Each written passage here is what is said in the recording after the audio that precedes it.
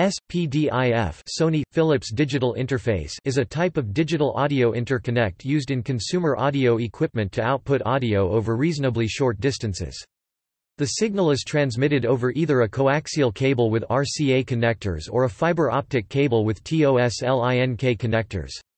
PDIF interconnects components in home theaters and other digital high-fidelity systems. PDIF is based on the AES-3 interconnect standard. PDIF can carry two channels of uncompressed PCM audio or compressed 5.1, 7.1 surround sound such as DTS audio codec. It cannot support lossless surround formats that require greater bandwidth. PDIF is a data link layer protocol as well as a set of physical layer specifications for carrying digital audio signals between devices and components over either optical or electrical cable. The name stands for Sony – Philips Digital Interconnect Format but is also known as Sony – Philips Digital Interface. Sony and Philips were the primary designers of PDIF.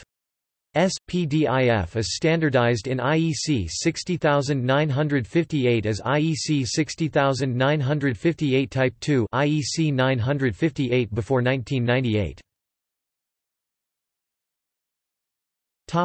Applications. A common use for the PDIF interface is to carry compressed digital audio for surround sound as defined by the standard IEC 61937. This mode is used to connect the output of a DVD player or computer, via optical or coax, to a home theater amplifying receiver that supports Dolby Digital or DTS.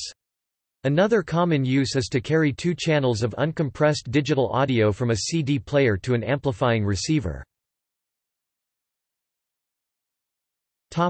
Hardware specifications. PDIF was developed at the same time as the main standard, AES-3, used to interconnect professional audio equipment in the professional audio field. This resulted from the desire of the various standards committees to have at least sufficient similarities between the two interfaces to allow the use of the same, or very similar, designs for interfacing ICs. PDIF remained nearly identical at the protocol level, but changed the physical connectors from XLR to either electrical coaxial cable with RCA connectors or optical fiber TOSLINK, i.e., FO5 or EIAJ optical, both of which cost less than the XLR connection. The RCA connectors are typically color-coded orange to differentiate from other RCA connector uses such as composite video. The cable was also changed from 110 ohms balanced twisted pair to 75 ohms coaxial cable, using RCA jacks.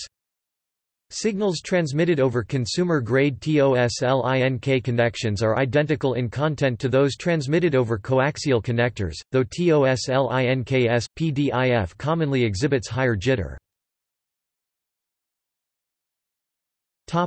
Protocol specifications. PDIF is used to transmit digital signals of a number of formats, the most common being the 48 kHz sample rate format used in DAT and the 44.1 kHz format, used in CD audio. In order to support both systems, as well as others that might be needed, the format has no defined data rate.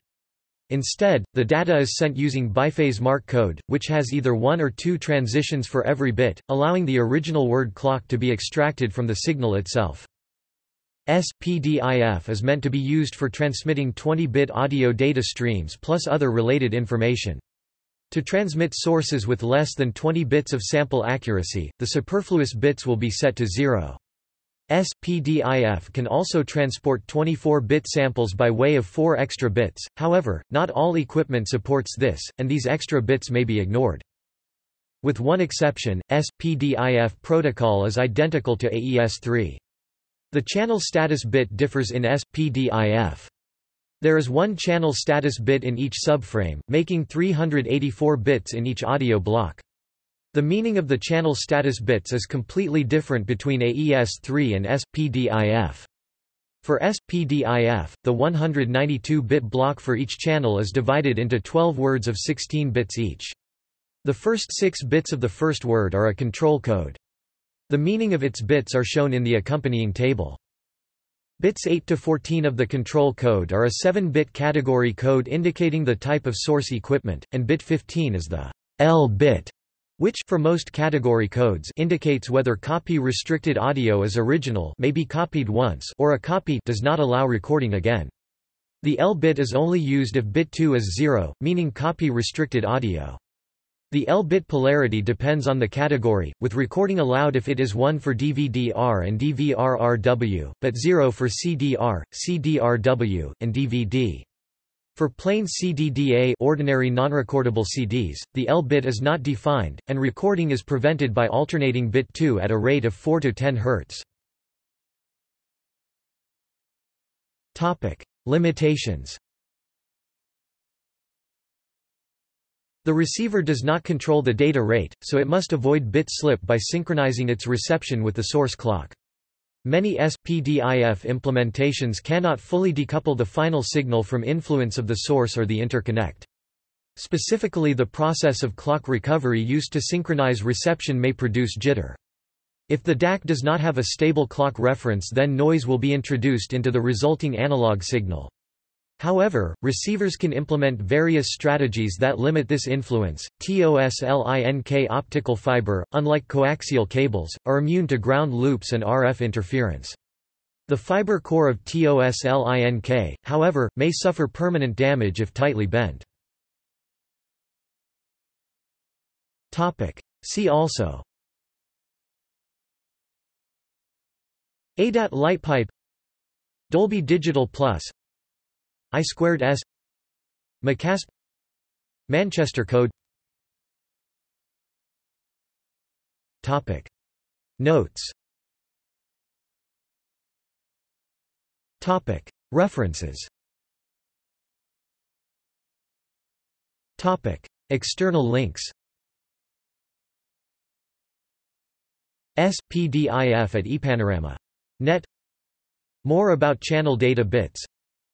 Interfacing AES3 and PDIF.